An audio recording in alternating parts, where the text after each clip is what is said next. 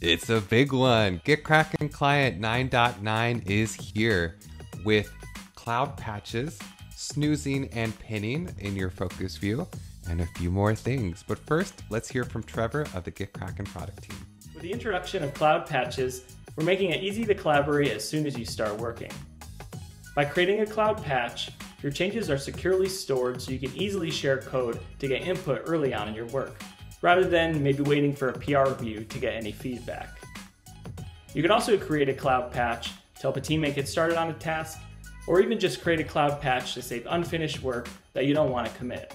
And you'll be able to access it from any machine later on. This release represents just the start of cloud patches, with more creation and sharing capability to come soon.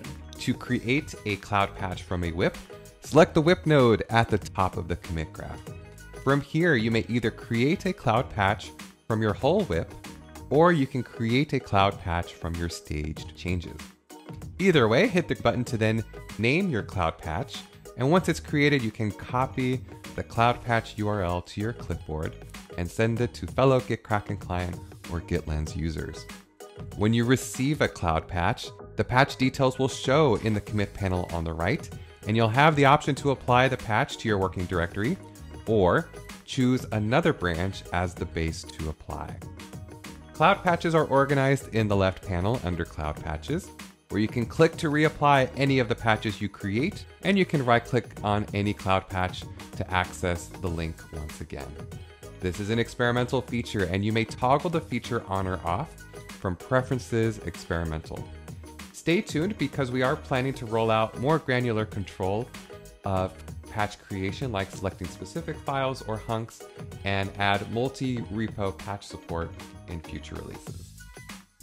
Next, we're making it easier to prioritize your to-do list by allowing you to pin or snooze pull requests, issues, or whips in your focus view.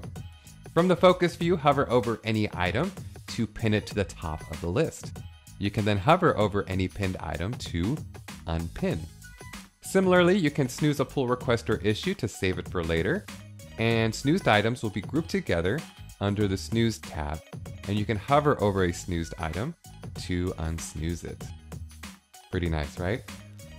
We have one more exciting update which we think will delight some of you. The GitKraken commit graph is now much more configurable. Click on the gear icon to enable the compact view for a condensed commit graph.